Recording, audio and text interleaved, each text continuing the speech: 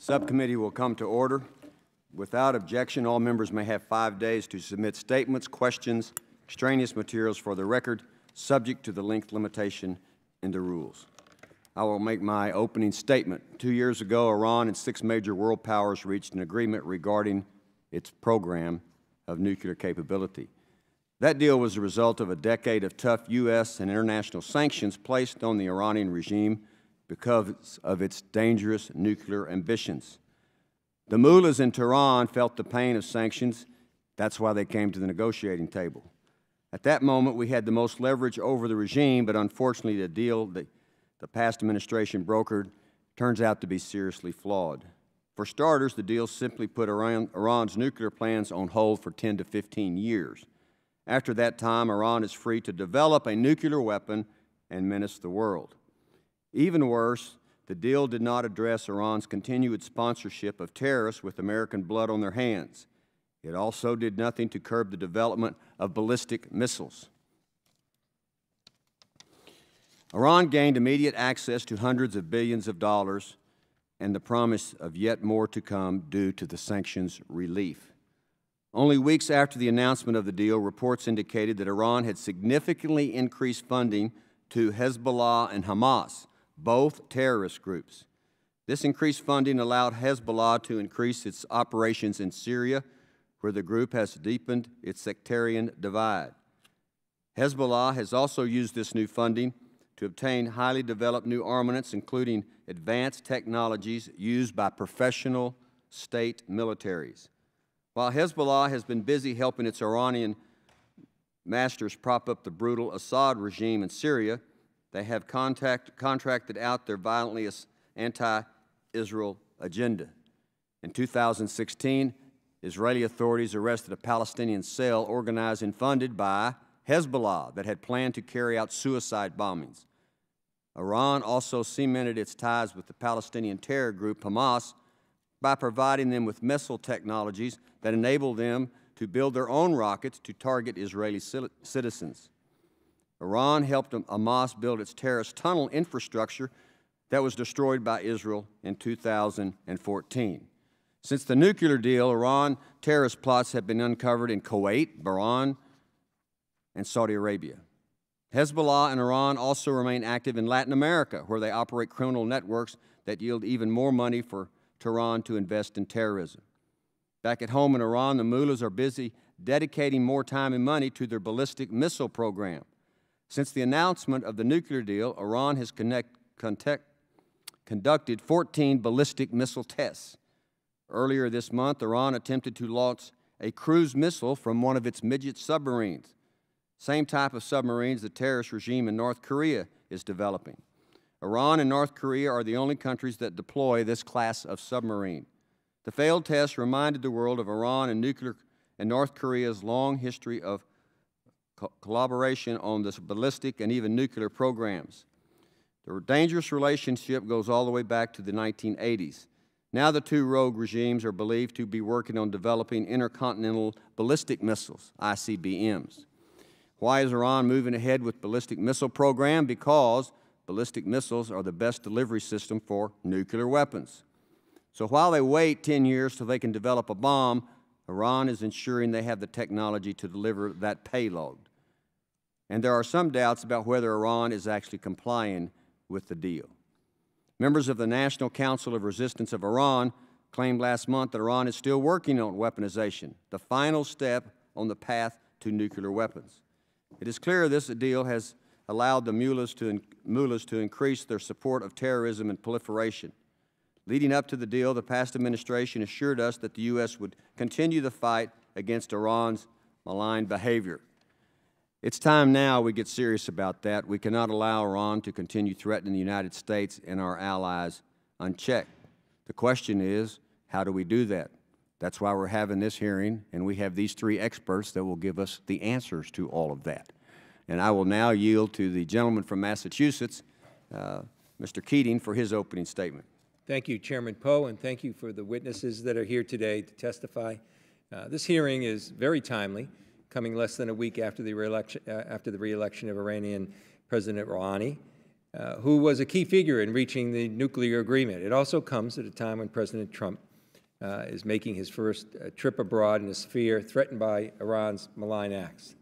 So it's fitting that we take up Iran in the subcommittee this afternoon, as this is a time when both countries are reassessing their security posture towards each other.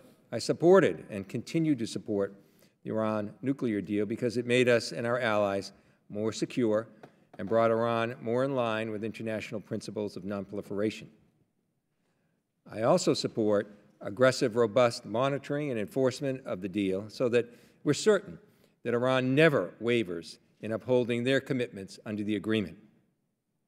However, Iran's nuclear ambitions were not the only threat they posed to the region and to the United States' security interests.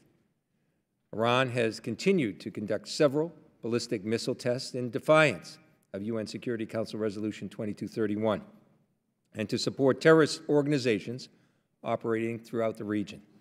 It's actively involved in the civil conflicts in Syria and in Yemen, and as a result is exacerbating the continued bloodshed in both countries and further stalling resolutions to these conflicts. Iran's human rights record is also appalling. Participation in civic life is severely restricted, with the regular arrest of journalists and activists and repression of free speech, not to mention the ongoing imprisonment of American citizens. The United States' posture towards Iran must take into account all layers of Iran's aggressive stance towards the world. However, that also includes taking into account the powerful role of the Iranian public opinion. As we consider U.S. policies towards Iran and our response to Iranian threats to stability and security, we cannot do so without also considering Iran's domestic context and recognizing that President Rouhani just received broad support from a diverse range of voters in Iran on Friday. Here in Congress and within the U.S. government, we must be committed to curbing Iran's malign activities, and we must do so diligently. Iran's destabilizing action throughout the Middle East threatens the United States and must be met with clear condemnation for the sake of the countless human lives at stake and of the global rule of law. Yet we must take note of the complex reality that accounts for the domestic context in Iran today. Therefore, I look forward to hearing from our witnesses and hear about how Congress can navigate these many security threats from Iran without running afoul of our international commitments, without backsliding on progress made so far and bringing Iran into compliance with international law and norms. With the re-election of President Rouhani, I believe we must seize any possible opportunity to move forward in curbing Iran's support for terrorist organizations, undeterred ballistic missile testing, continued involvement in conflicts across the region, and its gross human rights violations. We should do so with the support of our allies, and our action should be carried out swiftly, yet deliberately. I thank the witnesses and look forward to your testimony. I yield back, Mr. Thank the gentleman for his comments. The chair will now have opening statements by members of the committee.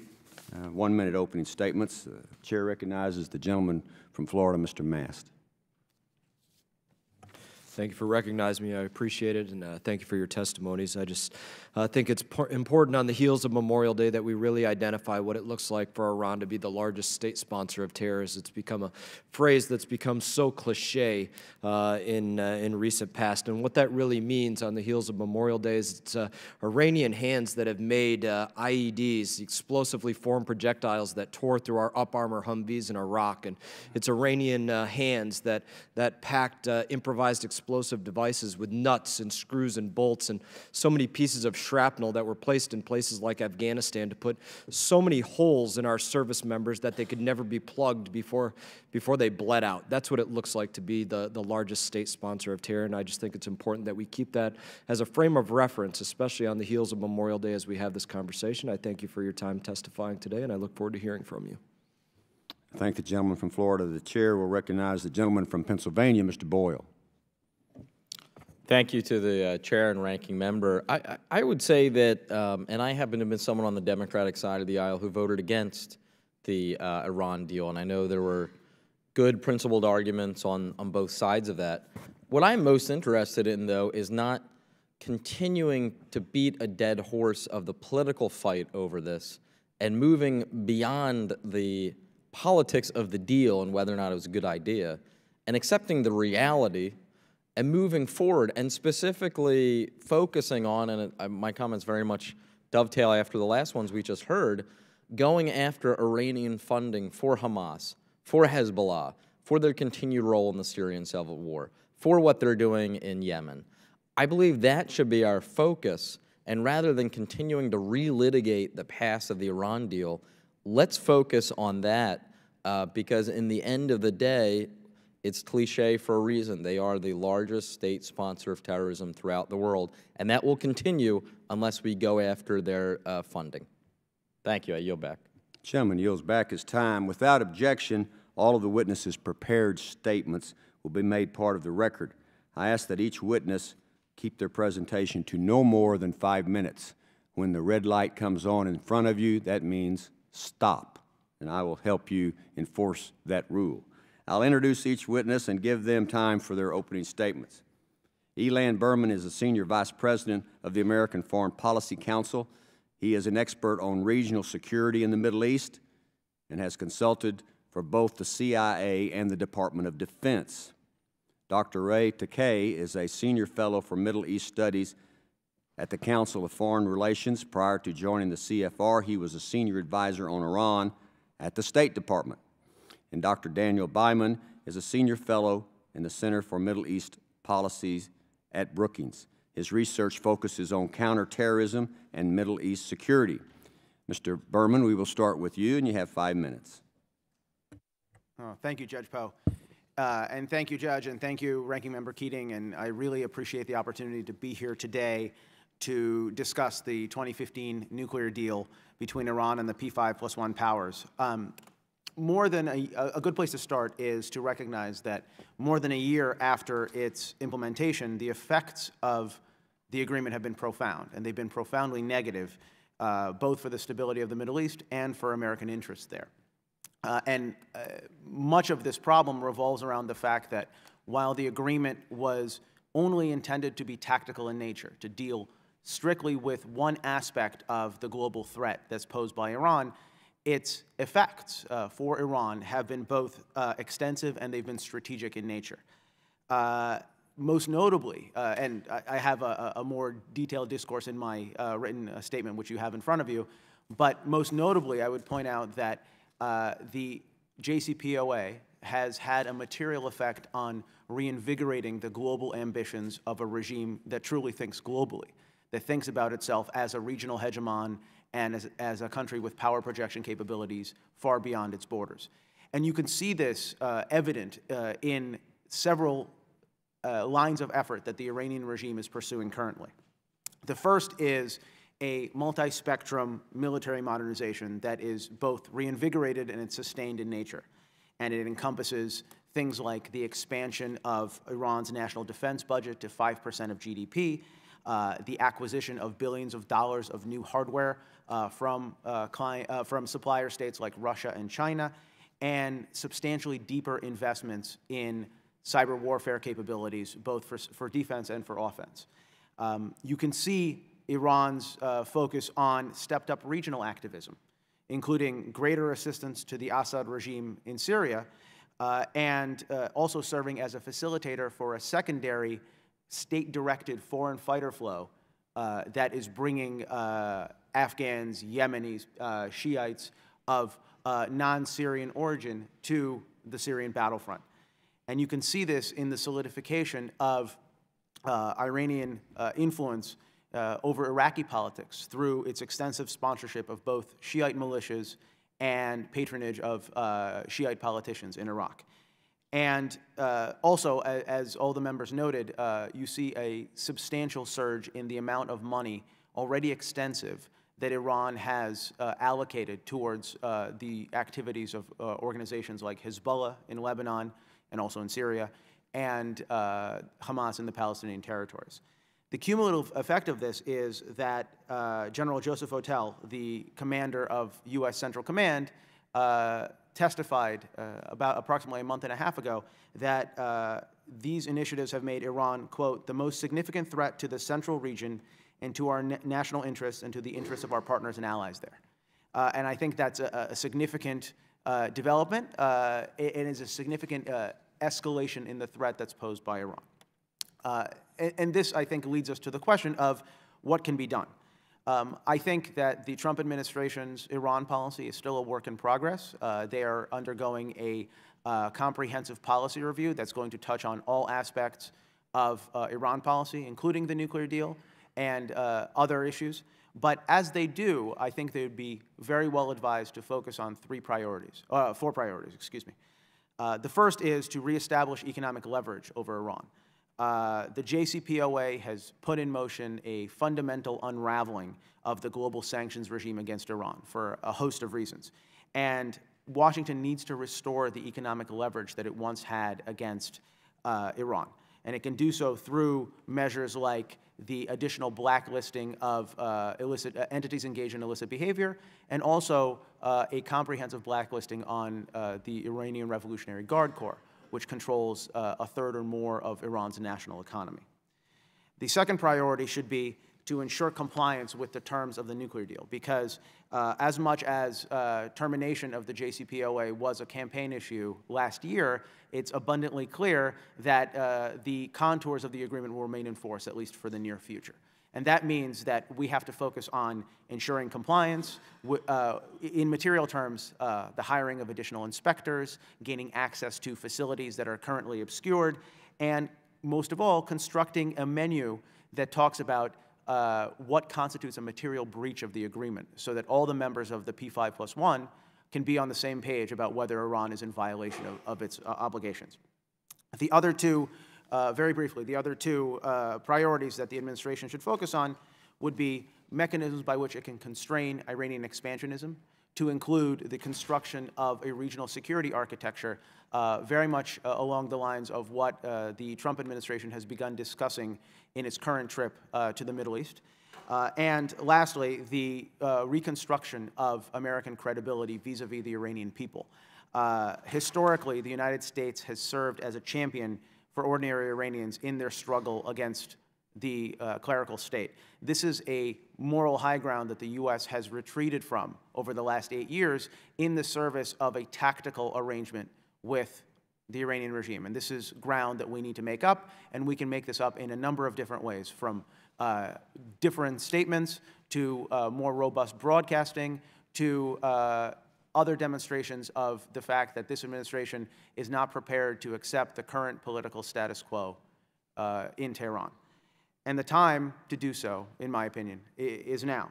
The U.S. government needs to move robustly to implement a new approach that begins to roll back Iranian influence and activities in the region, activities that have been emboldened in no small measure by the agreement that was signed in July of 2015. Thank you. Thank you, Mr. Berman. Dr. Takeyh. Thank you. I know from previous representations in front of Judge Poe, 5 minutes means 5 minutes. So I'll stay diligently within the time frame that I'm sure you'll insist upon. Terrorism, the use of political violence, is an enduring aspect of the Islamic Republic. The regime's victims, as was mentioned, span the region, but the most vulnerable targets of that state-sponsored violence have always been the Iranian people themselves. The key actors defining Iran's regional policies are not its diplomats, but its Revolutionary Guard Corps, particularly the famed Quds Brigade. For the commander of the Quds Brigade, General Soleimani, the struggle to evict America from the region began in Iraq, has now moved to Syria. For the hardliners, the Sunni state's attempt to dislodge Bashar Assad is really a means of weakening Iran. Thus, the survival and success of the Assad regime at this point is one of the central elements of Iranian foreign policy. The question then becomes, what impact did the nuclear deal have on Iran and its regional surge? The proponents of the agreement at one point insisted that whatever windfall there was would be funneled for domestic purposes and Iran's depleted economy. By their telling, Iran had prioritized its malign activities even during the times of economic stress. 2 years later, we see some of the aspect of those claims cannot be substantiated. Iran's defense budget has gone up by about 50%. It used to be about 2.7% of the GDP. Now, between now and year 2020, it's likely to be 5% of the GDP, so it's about doubled. Iran's model for operating in the Middle East today is drawn from its experiences in Lebanon in the early 1980s. It was at that time that Iran amalgamated various Shi'i parties into the lethal Hezbollah. In essence, Iran created a militia outside the control of the weak Lebanese state. In the meantime, Iran sought to manipulate the politics of Lebanon to its advantage by making sure that the central government remains weak. A decentralized state, not in full command of coercive power, is a model that Iran has used first in Lebanon and now in Iraq and, of course, in Syria. Since the U.S. invasion of Iraq in 2003, Iran has sought to take advantage of the disorder there and extend its influence. The Islamic Republic has trained Shi'i militias, as was mentioned, that are responsive to its orders and has sought to sharpen the sectarian divides in Iraq as a means of dividing that nation against itself. The rise of Islamic State has actually provided Iran an opportunity for further inroads in Iraq. Under the auspices of fighting the Islamic State, Iran has further projected its power in that nation. So long as Iraq's troubles continue, Iran can be counted on to further exacerbate them.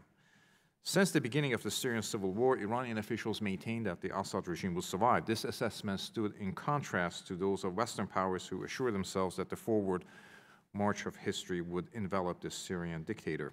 The Iranian model of operation in Syria, again, is very much similar to that of Iraq and previous to that of Lebanon. Once more, Iran developed militias outside the control of the state, deployed large number of revolutionary guards and Hezbollah proxies, and essentially took command of the ground forces. Without Iranian assistance and guidance, Syrians may have been spared some of the carnage that has wrecked their country. Supreme Leader Ali Khamenei today stands as the most successful Persian imperialist in history of Iran. In the 1970s, at the height of his power, the Shah did not enjoy commanding influence in Iraq. Lebanon's confessional politics eluded him, and the Assad regime was not a mere subsidiary of Iran, and the Persian Gulf states resisted his pretensions. Today, Iran has essential control of much of the Iraqi state. It is the most important external actor in Syria, and Hezbollah provides it with not just means of manipulating Lebanese politics, but also shock troops that can be deployed in various war fronts. It is important to appreciate that actually Israel remains the principal victim of Iranian terrorism. Iran's hostility toward Israel is one of the most enduring and perplexing aspects of its history. Iran's animosity toward Israel can be traced back to the founding of its revolution. In the eyes of the founder of the revolution, the creation of Israel was the most unforgettable sin. In a perverse way, Iran's opposition to Israel exceeds even its opposition to the United States because it objects to various American acts, not to its existence as it does with Israel.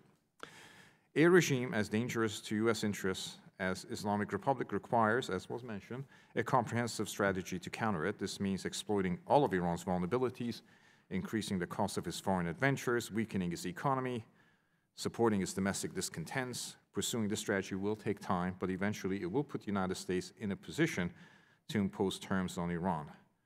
And we should, as was mentioned, put human rights at the top of the agenda, not look the other way as Iran's leaders oppress their people. And my time has ran out exactly at 5 minutes.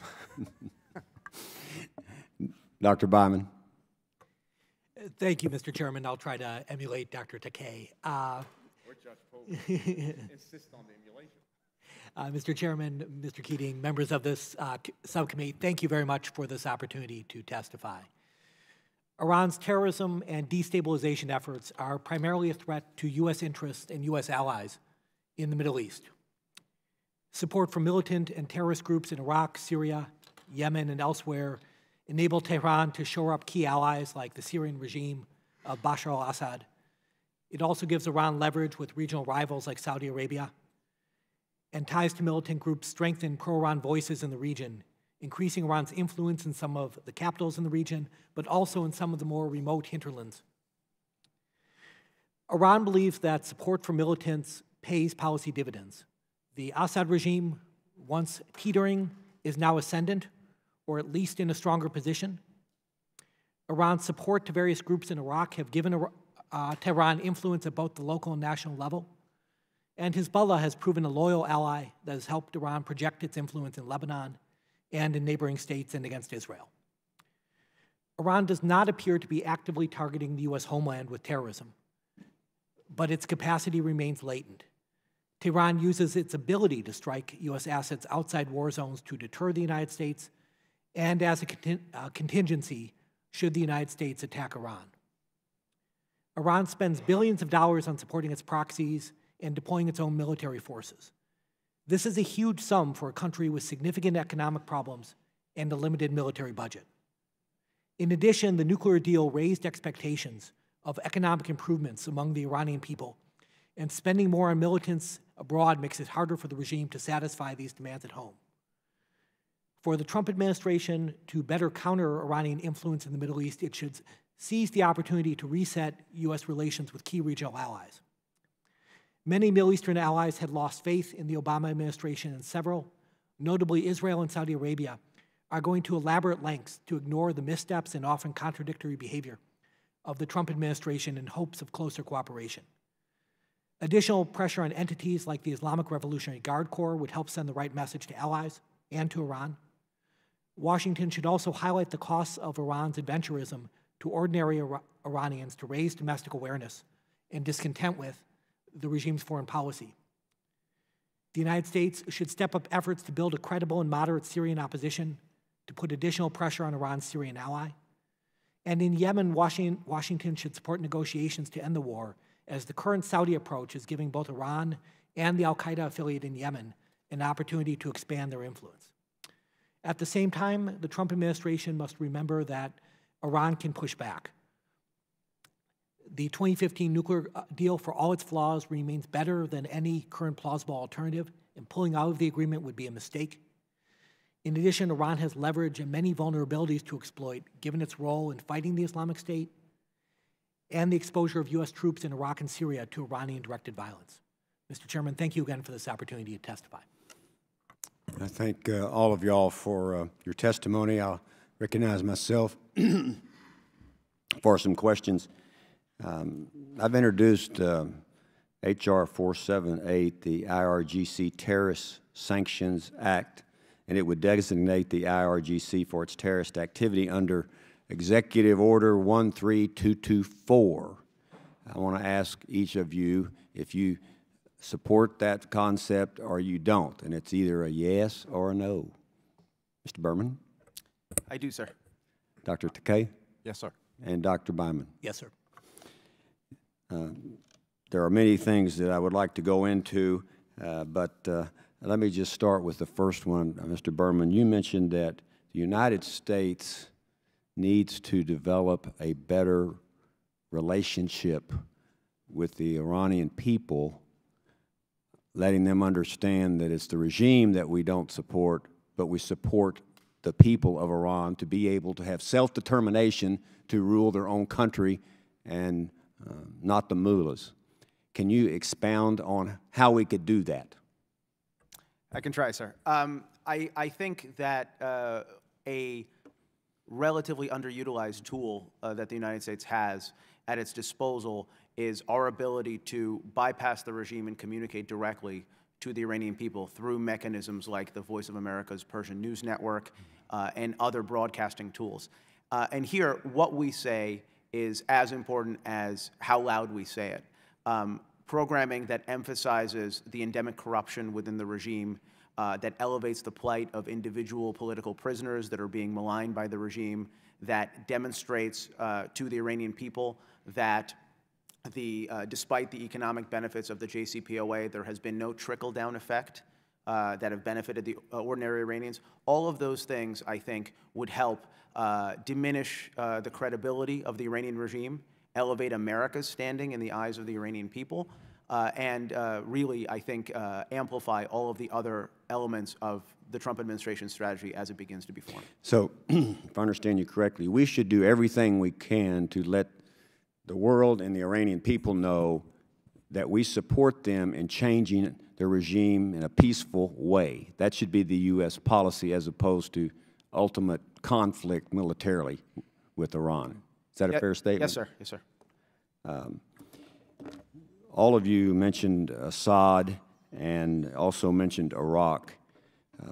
What is Syria's relationship to Iran? Is it a puppet state? Same question about Iraq? Is Iraq becoming a puppet state of Iran? How would you characterize that relationship with Iran and those two countries? Mr. Berman, you first. Absolutely. I'll go very quickly, and I'll allow my colleagues to step in. I think it's necessary to think about Syria in the context of what it does for Iran, both as a strategic partner and as a buffer state. Syria is part of that axis of resistance that Iranian officials continually talk about, withstanding pressure from the West, from the United States, and from Israel. Syria is a very important link in that axis because of the land bridge that it provides to Iran's chief terrorist proxy, Hezbollah, in Lebanon. And the idea of a Syria that is no longer managed by a compliant partner, that is balkanized or is subverted by a radical Sunni group, is anathema to Iran's long-term strategic interests, which goes a long way towards explaining why Iran has sunk so much blood and treasure into preserving the current status quo in Syria. Dr. Takeyh? I would agree with that on Syria. I would actually suggest that I wouldn't characterize Iraq as a state that today is a subsidiary of Iran. I think Iraqis don't want to be proxies of Iran. Iraq has institutions. It has some sort of a democratic structure, highly imperfect. And there is a lot of discussion nowadays about pushing back on Iran in the region. I think the place that one can do so perhaps as effectively as elsewhere would be in Iraq, because Iraq has a history of being the seat of Arab civilization as opposed to being a subsidiary of a Persian empire. And I do think Iraqi politicians really across the board would like to be emancipated from the Iranian influence. There are a lot of reasons they're not. They're not welcome. Iraq is not welcome in the Council of Sunni Arab Powers. That's something the United States can work on. And gradual integration of Iraq as a Shia state in a Sunni Arab, emphasizing their ethnic identity. So I think Iraq is a place where it's struggling to be free of Iran. But let me ask you this last question. Dr. Byman, you can give me your answer in writing. The United States presence in Iraq, should it remain about the same? Should we ratchet up militarily our presence, or should we just leave Iraq? Three options. I would imagine there has to be an enhanced military presence, but also an enhanced civilian presence in terms of Iraqi ministries, bureaucracy, and rehabilitating the institution. There has to be a greater degree of American presence, military as well as the civilian counterparts. Thank you. Chair will yield time to the gentleman from Massachusetts, Mr. Keating. Thank you, Mr. Chairman. I think everyone, almost universally, whether they favored or didn't favor the JCPOA, acknowledged that they were about 8 to 12 weeks away from having a nuclear weapon. That was pretty well understood at that time. So as we're talking about a rejuvenated Iran, in all likelihood, we'd be sitting here in the absence of that agreement, having an Iran that had nuclear weapons. How could that not improve their influence and their malign activities coming from a strong point of having nuclear weapons to begin with? We're learning in North Korea how difficult that is. Mr. Byman. Mr. Keating, I favored the nuclear deal for exactly that reason. There are plenty of flaws with it, and we could spend more than this hearing pointing them out, but there aren't particularly good alternatives. And Iran without a nuclear weapon or Iran with a delayed nuclear weapon is better than Iran with a nuclear weapon right now. Thank you, and that's where there were flaws, but you can't ignore that reality. As a matter of fact, Mr. Berman mentioned the Trump administration is embedded with this. They're not any more embedded than when the president said on day one he would tear up the agreement. So what happened since the election? Well, sir, I think it's one thing entirely to talk about tearing up the deal on day one as part of a stump speech during the campaign season. It's another thing entirely to recognize that even though the JCPOA is an executive agreement and therefore can be terminated at the leisure of the next executive, it's actually a multilateral pact. And therefore, the United States, walking away from the JCPOA, could end up in a situation where American leverage notwithstanding, the JCPOA remains more. Well, wouldn't that have been the case just at the time of the signing. It was all clear that the other participants in our coalition of sanctions, countries in sanctions, putting sanctions on Iran, they were ready to walk away then. And then we would have had the U.S. by itself in Iran with a bomb. But that's I think, the real reason that tearing it up day one didn't occur, not because it was embedded. But another question I have, too. Again, Mr. Berman, you said that it's the last 8 years that there's been a situation where Iran has advanced and gone through, implying that it was just under the Obama administration that occurred. Nothing happened under the Bush administration. They weren't moving forward towards nuclear weapons and that capability. Nothing happened during that stage? No, sir. To clarify my point, I mentioned the 2 terms of the Obama administration in the context of America changing its relationship with the Iranian people directly. I think if you track the change in official rhetoric during the course of President Obama's 2 terms, and you can see that, for example, manifested in the annual New Year's greetings that every president since Gerald Ford has issued to the Iranian people on March 20th of every year, what you see is a trajectory that begins with communications to the Iranian people. Well, if I could interrupt, we all know that security officials in the U.S. say they give Christmas greetings when they're making phone calls. But let me just put that in the context of saying there was a progression of nuclear development during that year. This is, I think we have to get as much as we can beyond the partisanship here, and that's the reason I pointed to those questions. These issues are far too important, and that's why I focused on that. But I must say that I favor, too, very strong sanctions in this area, and we can do that with no interference whatsoever with the agreement. There's plenty of options for the U.S., and I support them because of Iran's military ballistic testing, ballistic missile testing, because of their human rights positions and actions, and because they were an exporter and enabler of terrorism through the whole region. So I think we could do that. There's plenty of areas of agreement in that respect. So I want to thank you all for doing this and just say on this important issue that we all agree is a central issue to our security, the extent that we move away from branding, political partisan actions, we'll all be stronger. I yield back. Chair recognizes the gentleman from California, Colonel Cook. Thank you very much, Mr. Chair. Dr. Takeyh, I wanted to ask you, I want to shift gears a little bit. Saudi Arabia, and since we're on the subject of nuclear weapons, there was a lot of speculation about the fact that with this agreement, that Saudi Arabia would unilaterally purchase or develop a nuclear device because they are at least in recent years, the traditional enemy. Do you have any comments on that in terms, I know it's hypothetical, but there was quite a bit of talk about it at the time? I think there were many things wrong with the Iranian JCPOA, the nuclear agreement. It's a flawed agreement. But I was never persuaded entirely of the cascade effect, namely that other countries would seek to emulate that capability. For one thing, I don't think the Saudis have the scientific foundation or a cadre to be able to, at this point, man an indigenous atomic nuclear program. And how about a purchase from a country like Pakistan? I'm not a Pakistan expert, but should Pakistan have sold a nuclear weapon to Iran, to Saudi Arabia, it would be the first state to actually transfer nuclear weapons to another state without precedent. Now, if anybody can break precedent, it's the Pakistanis. So I just don't know enough about Pakistan. Every time I would ask somebody who knows something about Pakistan, they would say they would do it. Okay, can I switch gears a little bit? I want to talk about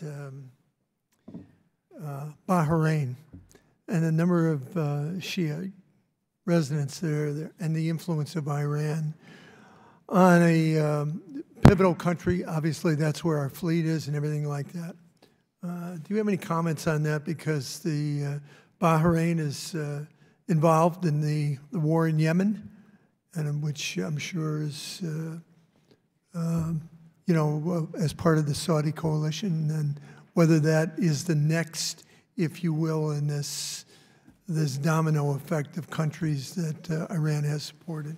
In the Gulf today, Bahrain remains a country that has been most vulnerable to Iranian subversion, and the activity of Iran's subversion in Bahrain, utilizing the Shia population, is increasing to the extent of, I think, even dispatching arms. So Bahrain is becoming a specific target of Iran's, as they would say, malign activities, more so than I think other places in the Gulf, simply because there have been disturbances there in the aftermath of 2011, and Iran always tries to fish in muddy waters. So I think you've seen a greater degree of its subversive participation in Bahrain at this point.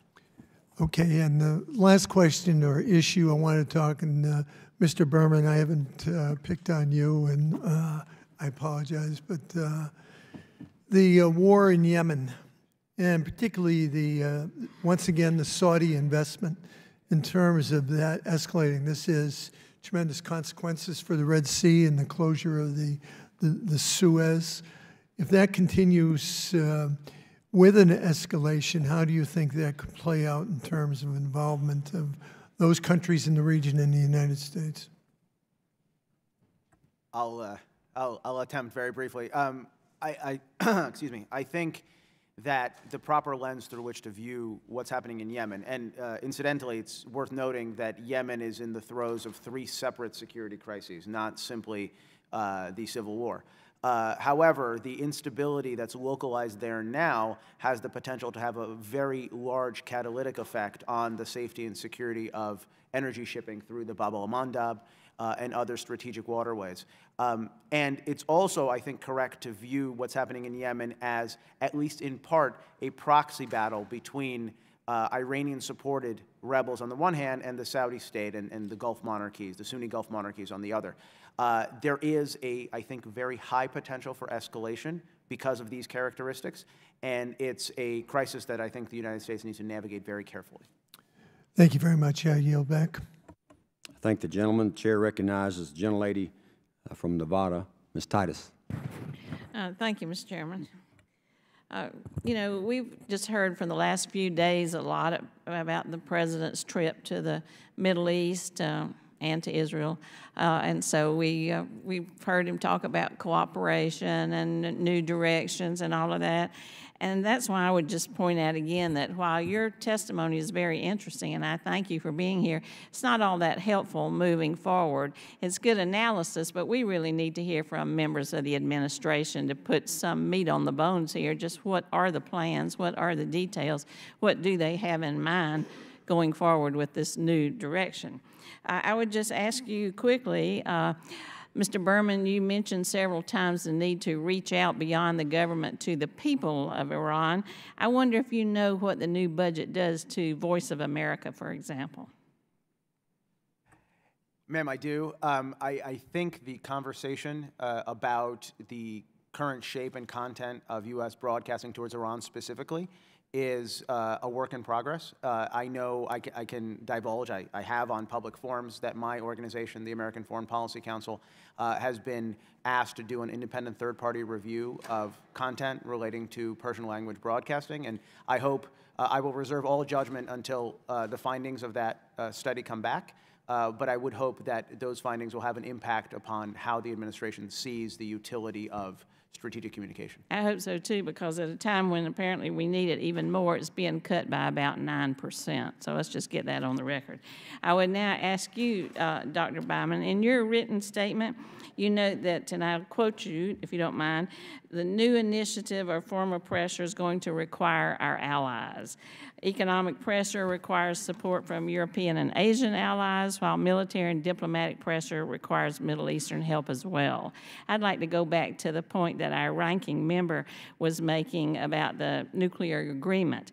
Another statement that came out of the travels of the president and for Saudi Arabia was that, and I quote again, Iran's interference poses a threat to the security of the region and the the world, and the nuclear agreement with Iran needs to be re-examined in some of its clauses. This was a statement coming from the U.S. and Saudi Arabia. Now, Saudi Arabia wasn't part of that original agreement, so it's kind of confusing. And on the other hand, we're hearing that Iran lived up to its agreement. Now we're hearing we need a new direction involving Saudi Arabia. Could you tell us what you think the other members of the original agreement are going to think about opening up again and looking at some of these provisions and working with people who weren't even part of the original agreement? As you know, the agreement required painful and also painstaking diplomacy, and I think many countries walked away not completely satisfied, but at least getting some sense of what they were hoping for. The problem with opening this up again is that it looks like it's the United States that's doing it, when at the same time the United States is certifying that Iran has lived up to its side of the bargain in letter, not always in spirit, but in letter. And as a result, many of our allies would be skeptical of this. And I think we would end up worse off than we were in 2011, that the economic pressure that was brought to bear in 2011 would be very difficult to rebuild because the problem would be seen as emanating from Washington rather than from Tehran. My hope would be that we could build economic pressure on other issues, not the nuclear issue, but terrorism, such as the subject of this hearing, for exactly that reason. I think Iran should be pushed to move away from much of its nasty activity, but doing so on the nuclear agreement without a clear violation from Iran, in my mind, would be a mistake. So you don't think that, say, Russia or China or some of the European countries would think this was a good idea? I hate to invoke Russia or China because I think they would happily rush in to exploit any sense of a U.S. misstep or weakness, but I would even say real allies in Europe, for example, most of them would think it was a mistake. Thank you. I yield back. I thank the gentlelady. The chair recognizes the gentleman from Pennsylvania, Mr. Perry. Afternoon, gentlemen. Thanks, Mr. Chairman.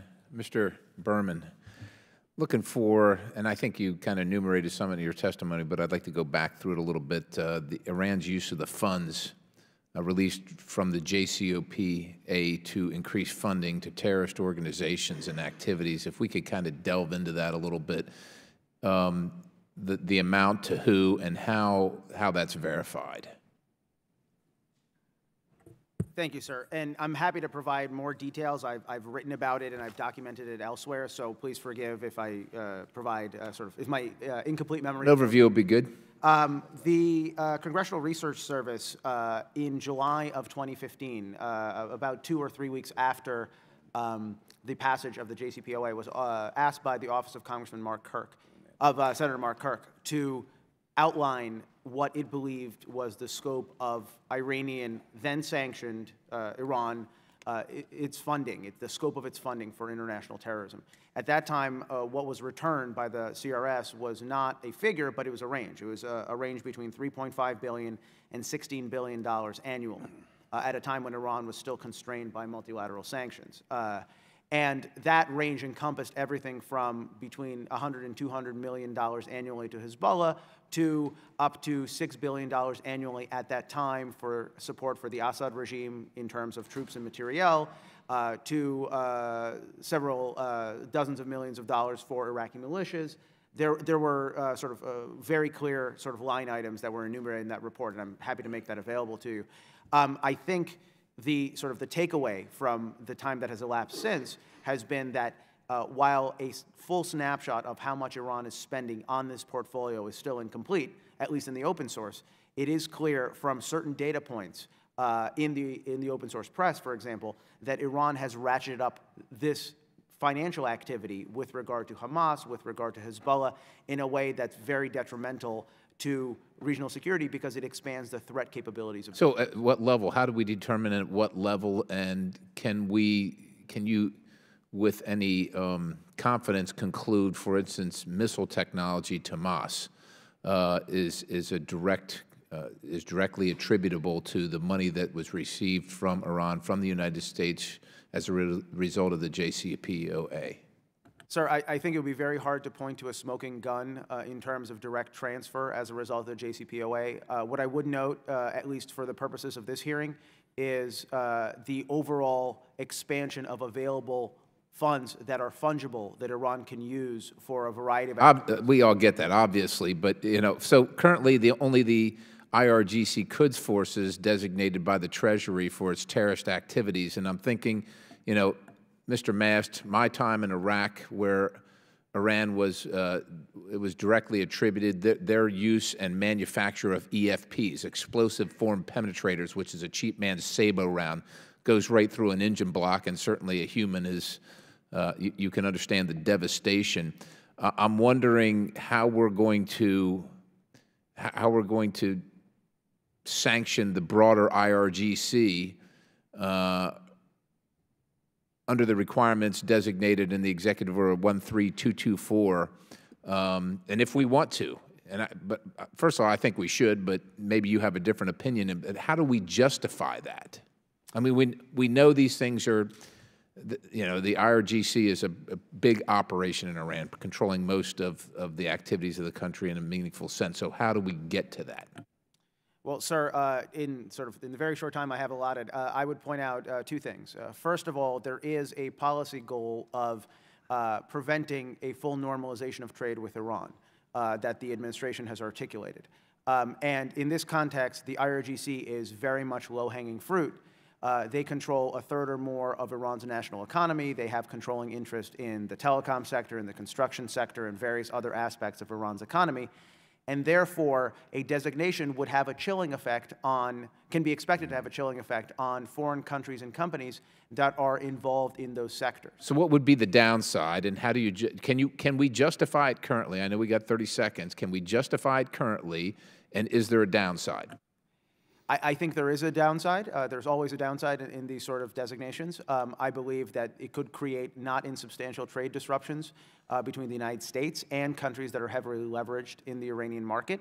I think this is not an insurmountable obstacle as well. And I think what we'll find is that the lion's share of countries and companies that are involved in the Iranian market are much more heavily leveraged in the American market, and we can force them. I'm not worried about the leveraging. With Mr. Chairman, with your indulgence, the justification can there be any justification under the current circumstances to designate the greater IRGC?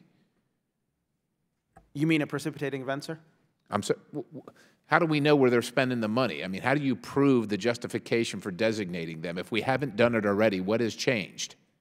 Well, the lack of a designation up until this point, sir, I would argue is actually a failure of policy, and it reflects sort of a desire to turn a blind eye to the different. Okay, so you're saying we currently have the justification. Thank you, Yes, Mr. sir. Chairman. I yield.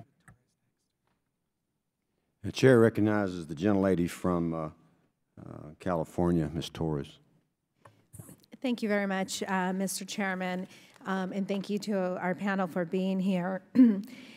How could the Trump administration's policies towards Russia in recent statements during his trip to the Middle East about Iran affect the United States' ability to pursue its objectives in curbing Iran's destructive influence in the region?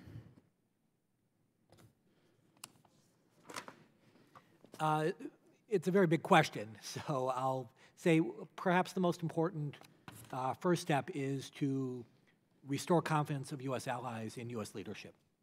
And that requires a sense that the United States is going to hear their concerns, but also that the United States is going to become and stay a major player in the Middle East.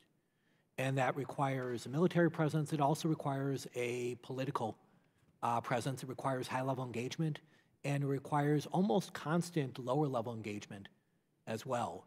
And maintaining those ties, making sure allies are on the same page, making sure we have a plan, that's going to be necessary. It's hard for any administration.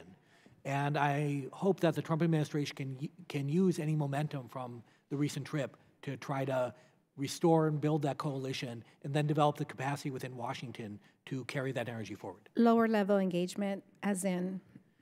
We need deputy assistant secretaries. We need people who are the political figures throughout the administration who are often the counterparts. Any president, no matter how energetic, cannot handle every aspect of diplomacy 24 hours a day. Secretary of State cannot do so. And we need experts and advisors and mid-level officials, and that's vital to any administration's success. I was hoping you would say that. Thank you. This subcommittee has previously heard testimony regarding the role of Iran and Russia in supporting the Taliban and the Shia militias. How do their shared security interests impede U.S. objectives in the region, and what options does the U.S. have in confronting those efforts?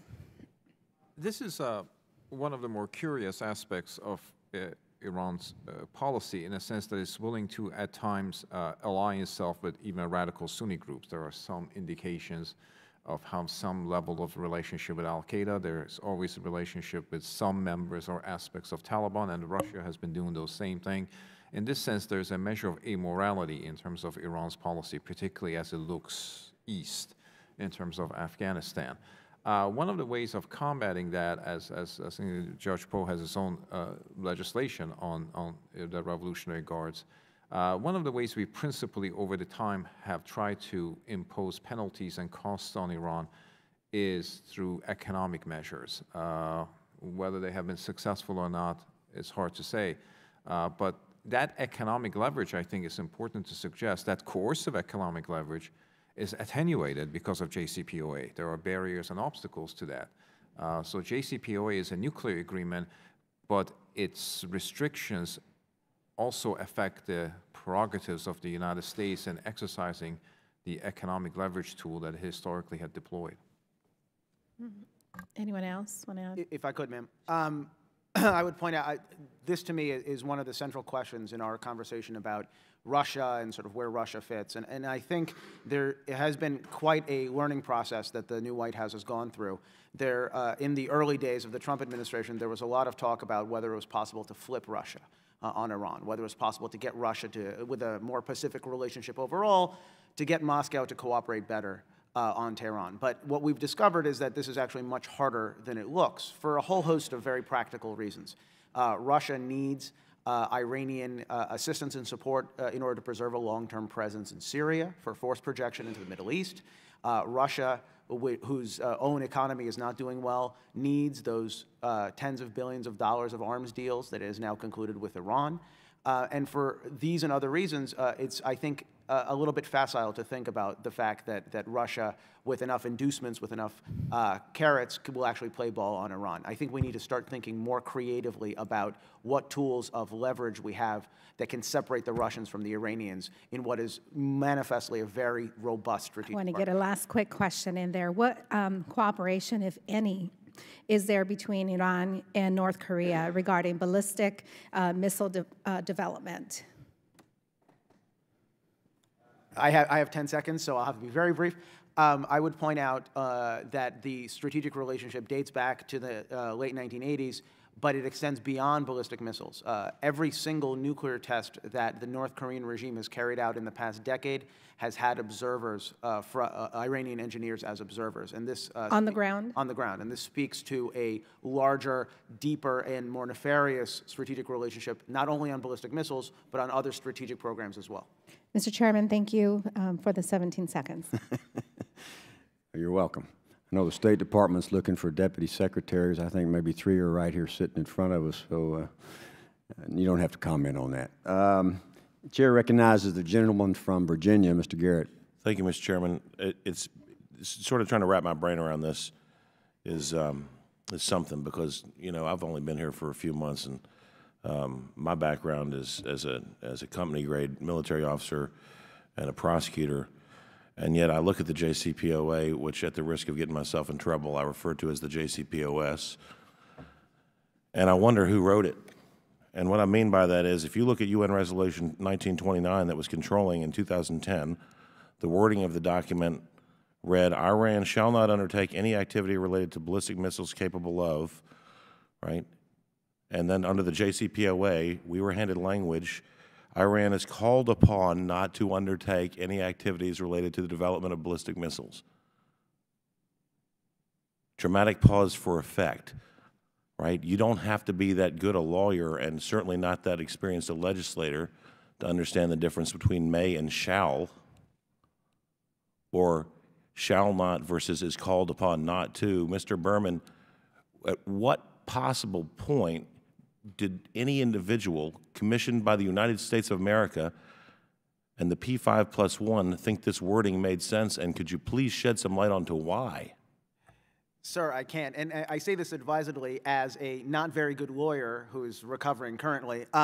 I would point out that that language is dispositive. And what you have seen, and it's not only on the ballistic missile portfolio, but on other aspects of multilateral pressure against Iran, where we've seen a watering down in the service of the nuclear agreement. And this is the only explanation I have for it, that in the service, in the hope that we could delay and potentially later derail Iran's nuclear program, we were willing to roll back the language, the compulsory nature of our international restrictions so far.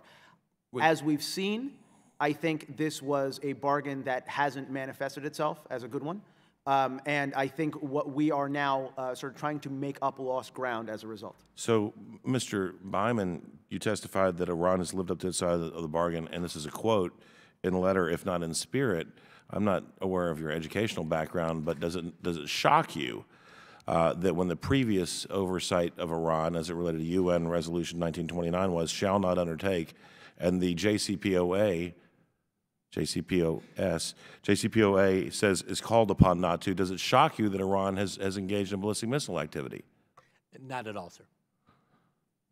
And does anybody at the table know who it was that we empowered as a nation and where they went to law school who thought that this language was a good idea, right? If, Mr. Chairman, if you'll indulge me for a moment, it's not just about the procurement of a nuclear device, right? A nuclear device needs a delivery mechanism.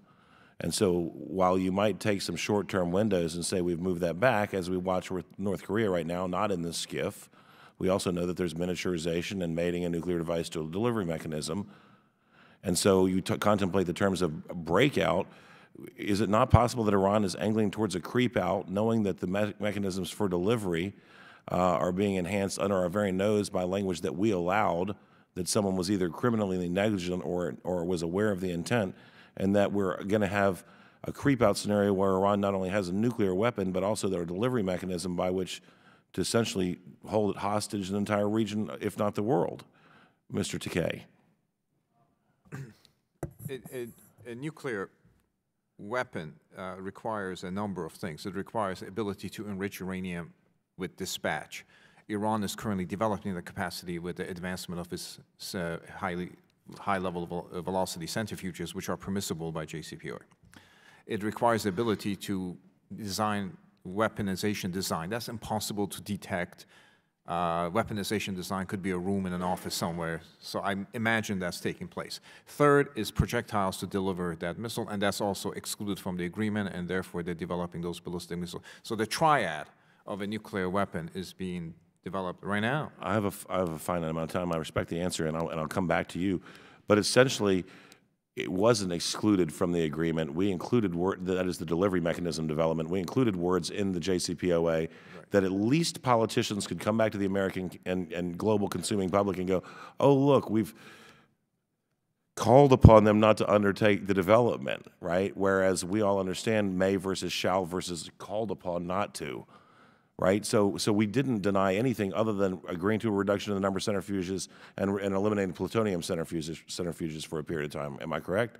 The plutonium capability has, I think, been foreclosed, but not the enrichment capacity, enrichment capability. And you're right, in the resolution 1929, it was impermissible for Iran to develop ballistic missiles. That language has obviously been attenuated. Thank you, and thank you, Mr. Chairman. Thank the gentleman. The chair recognizes the gentleman from Illinois, Mr. Snyder. Thank you, and I apologize. I'm in another hearing where we're having a vote, so if I jump up abruptly, please don't take offense. But thank you for your testimony. Thank you for your work. I was not able to be here for your testimony here, but I have studied your submitted testimony carefully, and I very much appreciate it. I think, Dr. Takeyh, you describe in your you close in your remarks that in the end, the nuclear agreement offered Iran all that it wanted, and go on to identify that. I think that, for me at the time, was one of my concerns with the agreement, as well as the matter of time. But we're stuck with this agreement now. We are where we are, and I'm sure you've talked about in previous discussion the need to enforce this agreement, enforce it to its letter. Mr. Berman, in your testimony, you talk about ensuring compliance. And again, to the question, there's a great deal, you say there's a great deal that must be done in this regard. Could you highlight some of the specifics of what you see being absolutely necessary and what the Congress can do to move this forward to make sure that we absolutely lock down this agreement for the time we have it to make sure Iran doesn't get any closer to a nuclear weapon? Sir, I can hazard the start of a guess. I think there's a more fulsome response that requires some study. But I would point out that the current regime, monitoring regime structure that exists under the JCPOA is inadequate for a couple of reasons. First of all, it's not fully sourced in the sense that the facilities that the United States government believes are Iranian nuclear facilities are not completely covered by the inspections regime that's baked into the JCPOA. There are additional facilities that need to be looked at. There are many facilities that are co-located with military bases that are overseen by the Revolutionary Guard Corps, which are of specific concern. And there's also there have been limitations that have been imposed by the Iranian regime on free, unfettered access for the inspectors that do exist in their coming and going to these facilities. All of these ambiguities, as a start, should be assessed and discussed in order to determine whether or not we have adequate confidence that with this limited regime, we can see everything there is to see. Great, thank you. Dr. Byman, I promised Dr. Takeyh, I'm going to come to you as well, but Dr. Byman, you say that the administration should, and I'll quote you, lay down clear red lines regarding Iran's support for militant groups and other things. What are the red lines you see? Again, what can Congress do to help state those, articulate them as clearly as possible, but make sure that if those lines are crossed, there's articulated consequences as well? To say some that I hope are obvious and therefore could gather support across a wide spectrum of Americans would be any targeting, of course, of the U.S. homeland or any targeting of American assets and overseas. And one thing we haven't done in the past is we frequently ignored plots and focused on actual attacks, which I understand the political logic of that, but that is crazy because some of the attacks could have easily happened. We were just a little lucky and a little skillful. And so that's where I put the emphasis. Obviously, any transfer of unconventional weapons to a terrorist group should be redlined. The thing I would emphasize, though, is this is something Congress should be heavily involved in because we have to show that this will span administrations, that regardless of who's in the White House, that the United States will act to stop this. Thank you. I can't agree more with what you just said. And one of my issues with the JCPOA is that not just administrations, but generations. And my concern with this 15-year term, and we see with the recent election, is that the people who signed this deal on the Iranian side have every expectation that they will be in power when the deal expires and can just wait it out. Dr. Takeyh, I want to come back to you. I want to give you the last word. You very, I think, cogently said, and again, I'm going to quote, "A regime as dangerous to U.S. interests as the Islamic Republic requires a comprehensive strategy to counter it." Hopefully, we can see a comprehensive strategy coming from the administration in conjunction with working with Congress. But are there things that you believe have to be absolutely necessity, be a part of that comprehensive strategy? And again, what can Congress do to further that? Well, one of the things I would say is, I think has been mentioned before, is the rebuilding of the alliances in the Middle East. Those alliances, for a variety of reasons, have been battered in the past few years. And once again, rekindling that particular capability of those. I would say in terms of hemming Iran's influence, as I mentioned before, I think Iraq is a place where we can more aggressively and effectively push back on Iran. That essentially is a very important battleground for Iran because it's far more important to their national interests and security objectives than I think Syria is. And it's the place where the United States has a greater degree of assets. Finally, I would say I continue to stress that it's important to put economic pressure on Iran. But again, I have to emphasize that ability to impose economic pressure to some extent is weakened by JCPOA and its provisions of economic relief that have to come about, particularly in the realm of financial institutions, because one of the things we found out, maybe belatedly, in between 2011 and aftermath, is that the United States has the ability to segregate Iran from the global financial institutions, and that has a real effect on its domestic economy and its ability to project power, subsidize militias, and everything. And I think that particular instrument is now largely, not entirely, but to some extent weakened by JCPOA, particularly in terms of central bank sanctions and so on. Right. No, I think we are limited. I hope that as a body, as was stated, that we can make it clear to Iran that it is the policy of our nation, of this Congress, not just now, not just for the term of the agreement, but forever, that this regime will never get a nuclear weapon. So again, I thank the witnesses for their testimony, and I yield back my time. I thank the gentleman from Illinois. I thank all three of y'all for being here today, for your excellent testimony. There may be more questions that members have. They will put them in writing, and they will submit them to the chair, and we'll submit them to y'all for quick answers. So thank you very much. The subcommittee is adjourned.